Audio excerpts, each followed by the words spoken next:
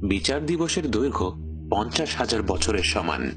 আগের আলোচনায় বলা হয়েছিল সেদিন সময় এক এক মানুষের জন্য এক এক গতিতে চলবে। বর্তমান জীবনেও এর একটা আঁচ পাওয়া যায়।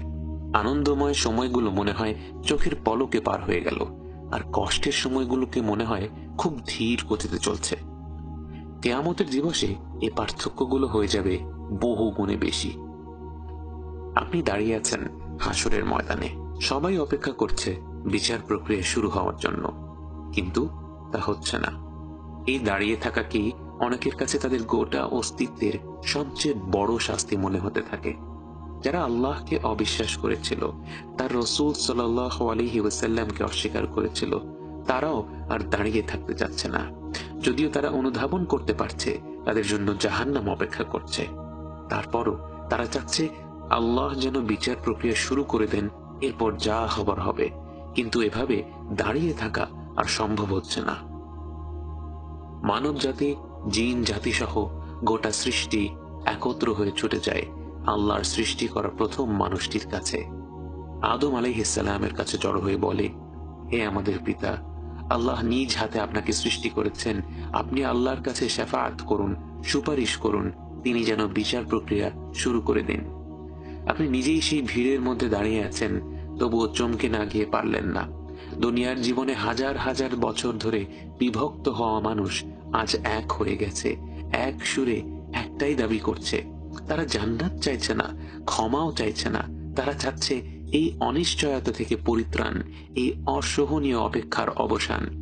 আপনার কাছে যদিও মনে হচ্ছে সবকিছু বেশ তাড়াতাড়ি আগাচ্ছে, আপনি বুঝতে পারেন অনেকের কাছে হয়তো মনে হচ্ছে তারা হাজার হাজার বছর ধরে শুধু দাঁড়িয়েই আছে। আদম আলাইহিস সালাম সকলের আবেদন শুনলেন। প্রত্যেকটি মানুষই তার সন্তান। নিজ সন্তানদের আকুল আবেদন শোনার পরেও তিনি তাদের কথায় রাজি হতে পারলেন না। তিনি সেদিন বহু বছর আগে তার করা একটি ভুলের কথা চিন্তা করছিলেন, যে ভুলের কারণে তিনি জান্নাত থেকে বহিষ্কৃত হয়েছিলেন, যে ভুলের শাস্তি তিনি পেয়ে গিয়েছিলেন। কিন্তু তিনি জানেন আজ বিচার দিবসে আল্লাহ অত্যন্ত রেগে আছেন। তাই তিনি তার সেই একটি ভুল নিয়ে এতটাই চিন্তিত যে তিনি তার সন্তানদের ফিরিয়ে দিয়ে বললেন, আমি এ কাজ করতে পারবো না, তোমরা অন্য কারো কাছে যাও, তোমরা নূহের কাছে যাও। গোটা মানব জাতি তখন নূহ আলাইহিস সালামকে খুঁজে বের করে, তার কাছে গিয়ে একই আবদার করে, আল্লাহর কাছে যেন তিনি একটু সুপারিশ করেন বিচার প্রক্রিয়া শুরু করার জন্য। কিন্তু আদম আলাইহিস সালামের মতো নূহ আলাইহিস সালামও সেদিন নিজের পরিণতি নিয়ে এতটা উদ্বিগ্ন, তিনি তাদের ফিরিয়ে দিলেন। এভাবে করে গোটা সৃষ্টি এক নবী থেকে আরেক নবীর কাছে যেতে থাকে, একই অনুরোধ করতে থাকে। কোনো নবী বাকি থাকে না। ইব্রাহিম আলাইহিস সালাম, মূসা আলাইহিস সালাম, ঈসা আলাইহিস সালামও তাদের ফিরিয়ে দিলেন। অবশেষে সৃষ্টির শুরু থেকে শেষ পর্যন্ত প্রতিটি মানুষ ও জিন জড়ো হয় মহাবিশ্বের জন্য রহমত হিসেবে প্রেরিত মুহাম্মদ ইবনে আব্দুল্লাহ সাল্লাল্লাহু আলাইহি ওয়াসাল্লামের কাছে। তার কাছে গিয়ে সবাই মিলে অনুরোধ করতে থাকে, হে আল্লাহর হাবিব সাল্লাল্লাহু আলাইহি ওয়াসাল্লাম, হে আল্লাহর প্রেরিত শেষ নবী সাল্লাল্লাহু আলাইহি ওয়াসাল্লাম, আমাদের এই সংকট থেকে আপনি উদ্ধার করুন, আল্লাহর কাছে শাফাআত করুন, সুপারিশ করুন, তিনি যেন বিচার প্রক্রিয়া আরম্ভ করে দেয়। সূর্যের ন্যায় উজ্জ্বল মুখমণ্ডলটির দিকে আরেকটি বার আপনার তাকানোর সুযোগ হলো। তার দিকে তাকিয়েই মনের মধ্যে এক ধরনের স্বস্তি ছড়িয়ে পড়ল। নবীজি সাল্লাল্লাহু আলাইহি ওয়াসাল্লাম সবার দিকে তাকালেন এবং তার অন্তর জোড়ানো কণ্ঠে সবাইকে আশ্বস্ত করে বললেন, আনা লাহা, আনা লাহা, এটা আমারই কাজ, এটা আমারই কাজ। এটাই হচ্ছে সেই মাকামে মাহমুদ, সেই প্রশংসিত স্থান যা রাসূল সাল্লাল্লাহু আলাইহি ওয়াসাল্লামকে দেয়ার অঙ্গীকার করা হয়েছিল। যখন গোটা সৃষ্টি বিচার দিবসের সেই চরম সংকটময় অবস্থায় থাকবে, একমাত্র তারই অনুমতি থাকবে পুরো মানব জাতি ও জিন জাতির হয়ে আল্লাহর কাছে সুপারিশ করার। রাসূল সাল্লাল্লাহু আলাইহি ওয়াসাল্লাম চলে যান আল্লাহর আরশের সামনে এবং সেখানে সিজদায় মাথা নত করলেন এবং আল্লাহকে এমন নামে এবং এমন ভাষায় প্রশংসা করা শুরু করলেন যা আগে কখনো নাজিল করা হয়নি। তিনি তার রবকে ডাকছেন পুরো মানব জাতির জন্য। তার অন্তরটা উজাড় করে তিনি তার রবকে ডাকছেন। এবং এমনি করে কতটুকু সময়ে পার হয়ে গেল কারো হিসেব থাকল না।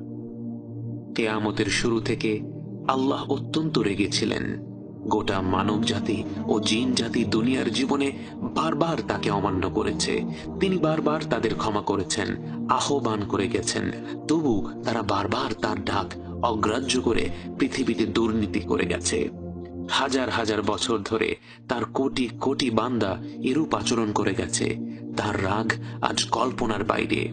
তিনি এতটাই নিরাশ যে মানব জাতির এই সংকটপূর্ণ মুহূর্তেও তিনি তাদের উদ্দেশ্যে একটি কথাও বলছেন না।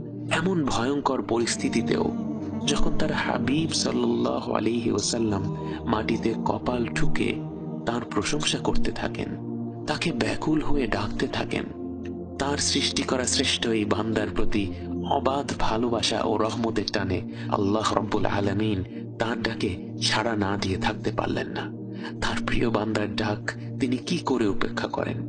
তিনি নবীজি সাল্লাল্লাহু আলাইহি ওয়াসাল্লামকে উদ্দেশ্য করে বলেন, ইয়া মুহাম্মদ ইরফা রাসাক, হে মুহাম্মদ তোমার মাথা উঠাও, ওয়াসাল তুতা, এবং যা চাও তোমাকে দেয়া হবে, ওয়াশফা তুশাফা, সুপারিশ করো তোমার সুপারিশ কবুল করা হবে। কিয়ামতের দিবসে রাসূল সাল্লাল্লাহু আলাইহি ওয়াসাল্লামের কয়েকটি শাফাআতের কথা বর্ণনা করা আছে, কিন্তু মূলত শাফাআতুল কুবরা বা সর্ববৃহৎ শাফাআহ বলতে আমরা যা বুঝি তা হলো এই সুপারিশটি, যার কারণে আল্লাহ তাআলা কিয়ামতের দিন বিচার প্রক্রিয়া শুরু করবেন। আল্লাহ রাসূল সাল্লাল্লাহু আলাইহি ওয়াসাল্লামের সুপারিশ গ্রহণ করলেন। বিচার প্রক্রিয়া শুরু হতে যাচ্ছে। হাসরের ময়দানে সবাই অপেক্ষা করতে থাকে মহাবিশ্বের রব আল্লাহ আযজা ওয়া জাল্লার আগমনের জন্য।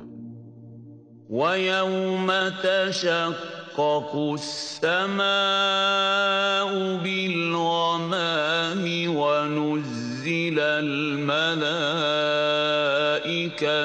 تَنزِيلًا। এক প্রকাণ্ড শব্দে আকাশমণ্ডলী উন্মুক্ত হয়ে যায়। এক অলৌকিক মেঘ ধেয়ে আসে এবং অগণিত ফেরেশতারা নেমে আসে, এবং সেই ফেরেশতারা সব মানুষদের ঘিরে জায়গা করে নেয় এবং তারা একত্র হয়ে আল্লাহর প্রশংসা করতে থাকে, তার মাহাত্ম্য বর্ণনা করতে থাকে। তাদের জিকিরের উদ্দীপনা দেখে সবাই জিজ্ঞেস করে, আল্লাহ কি এসে গেছেন? তারা বলে, না, তিনি আসছেন। এবং এরপর وَجَاءَ رَبُّكَ وَالْمَلَكُ صَفًّا صَفًّا। অবশেষে স্বয়ং আল্লাহ তাআলা হাসরের ময়দানে উপস্থিত হন। এবং তিনি কিভাবে আসেন, কতটুকু কাছে আসেন, এসব বিষয়ে আমরা বিস্তারিত জানি না এবং তা কল্পনা করাও সম্ভব নয়। তিনি তো সব ধরনের কল্পনার ঊর্ধ্বে। কিন্তু তার আগমনের ব্যাপারে কিছু তথ্য আমাদেরকে রাসূল সাল্লাল্লাহু আলাইহি ওয়াসাল্লাম জানিয়েছেন বটে। যখন আকাশমণ্ডলী উন্মুক্ত হয়ে সারি সারি ফেরেশতা নেমে আসবে, এরপর আল্লাহর আরশ বহনকারী ফেরেশতারা আল্লাহর আরশ বহন করে নেমে আসবে। وَالْمَلَكُ عَلَى أَرْجَائِهَا وَيَحْمِلُ عَرْشَ رَبِّكَ فَوْقَهُمْ يَوْمَئِذٍ ثَمَانِيَةٌ। সর্বমোট ৮ জন ফেরেশতা সেদিন আল্লাহর আরশ বহন করবেন। প্রথমে সংখ্যাটাকে অল্প মনে হতে পারে। কোটি কোটি ফেরেশতার ভিড়ে আল্লাহর আরশ মাত্র ৮ জন ফেরেশতা বহন করবে। কিন্তু বাস্তবে এই ফেরেশতারা অন্যদের মতো নয়। রাসূল সাল্লাল্লাহু আলাইহি ওয়াসাল্লাম তাদের বর্ণনা করে বলেন, আল্লাহর আরশ বহনকারী একজন ফেরেশতার পা হচ্ছে সপ্তম জমিনে এবং তার মাথা হচ্ছে সপ্তম আসমানে। তার কানের লতি থেকে কাঁধের দূরত্ব পাড়ি দিতে একটি পাখিকে ৭০০ বছর ভ্রমণ করতে হবে। এমন একজন ফেরেশতা কল্পনা করাও আমাদের জন্য কঠিন। আমাদের আকাশের গ্রহ নক্ষত্রদের একত্র করলেও হয়তো এমন একজন ফেরেশতার সমান হবে না। এবার ভেবে দেখুন, এমন প্রকাণ্ড আকারের 8 জন ফেরেশতা আল্লাহ রাব্বুল আলামিনের আরশ বহন করে হাসরের ময়দানে পৌঁছবেন, এবং আল্লাহর আগমনের পর শুরু হবে হিসাব নেয়ার পর্ব। কিয়ামতের দিন হিসাব হবে 3 ধরনের। প্রথম দলকে কোনো হিসাব, কোনো আযাব ছাড়াই সরাসরি জান্নাতে প্রবেশ করানো হবে।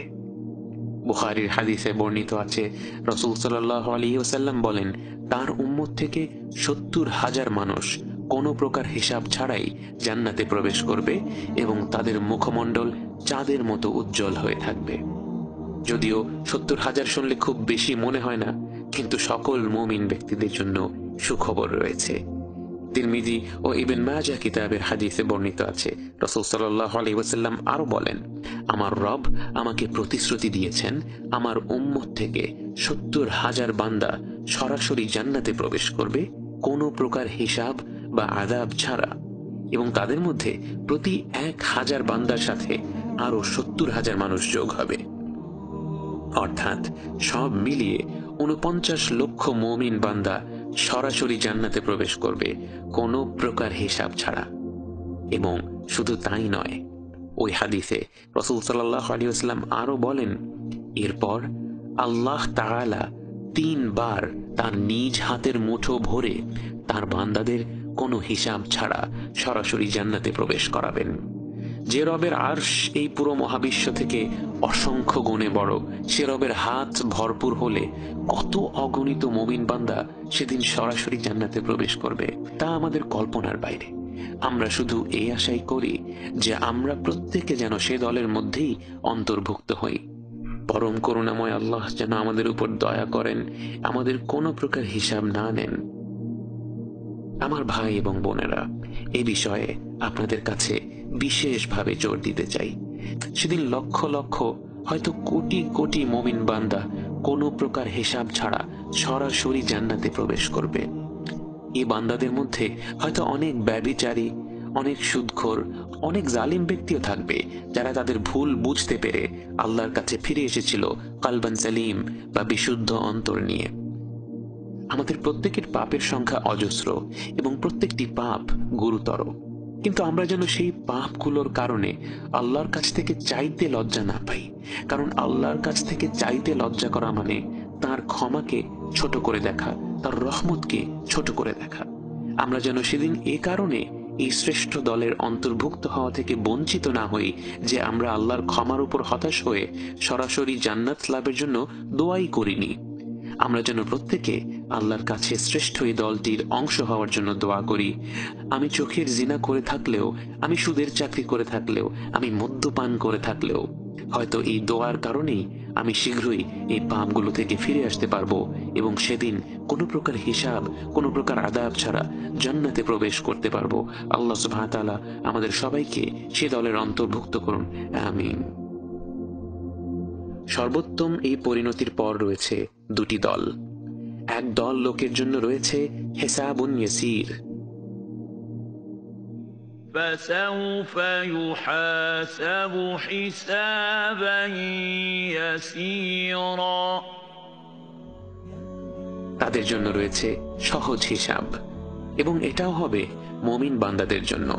কিন্তু সেই বান্দারা যারা হিসাব ছাড়া জান্নাতে প্রবেশ করার দলের মধ্যে ছিল না, এই দলের বান্দাকে আল্লাহ তার জ্ঞান, তার নিয়ামত এবং তার কাজ সম্পর্কে জিজ্ঞেস করবেন এবং সে সেগুলো কিভাবে কাজে লাগিয়েছিল তা জানতে চাইবেন।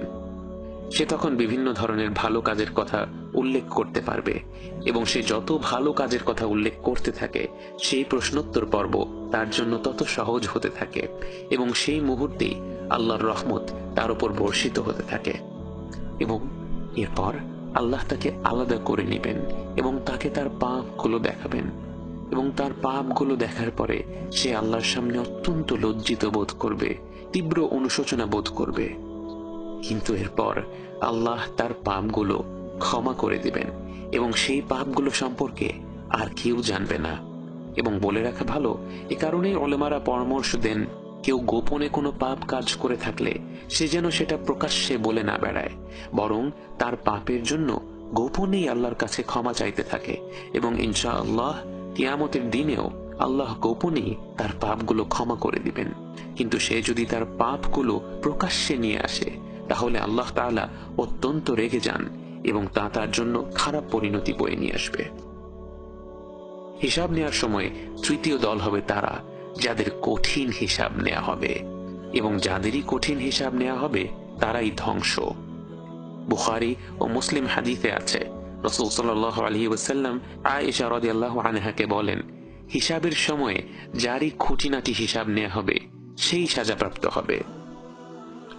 এই দলের ব্যক্তিদের তাদের জীবনের প্রতিটি কাজের জন্য, প্রতিটি মুহূর্তের জন্য, ছোট বড় প্রতিটি নিয়ামতের জন্য প্রশ্ন করা হবে, এবং এ দলের লোকদের কোনো উত্তর থাকবে না। ভেবে দেখুন, আমাদের যদি শুধু গত এক সপ্তাহের কর্মকাণ্ডের জন্য প্রতিটি সেকেন্ড আমরা কিভাবে ব্যয় করেছি, প্রতিটি পয়সা আমরা কিভাবে আয় করেছি এবং তা কিসের পেছনে খরচ করেছি, প্রতিটি নিয়ামত পাওয়ার পর আমরা তা কিভাবে ব্যবহার করেছি এ নিয়ে প্রশ্ন করা হয়, হয়তো এই এক সপ্তাহের হিসাবেই আমাদের পরিণতি ভয়ঙ্কর হয়ে যাবে। ভেবে দেখুন, যে ব্যক্তিকে তার বালেগ হওয়ার পর থেকে মৃত্যু পর্যন্ত প্রতিটি মুহূর্তের জন্য জবাবদিহিতা করতে হবে, তার পরিস্থিতি কতটা ভয়াবহ হবে। তাই আমরা প্রতিনিয়ত আল্লাহর কাছে দোয়া করি, আমাদের যা প্রাপ্য তিনি যেন আমাদের তা না দেন। আমাদের যা প্রাপ্য তা পেলে তো আমরা ধ্বংস হয়ে যাব, বরং তিনি যেন আমাদের প্রতি বিশেষ রহমত প্রদর্শন করেন, যা ছাড়া আমরা কখনোই জান্নাত লাভ করতে পারবো না।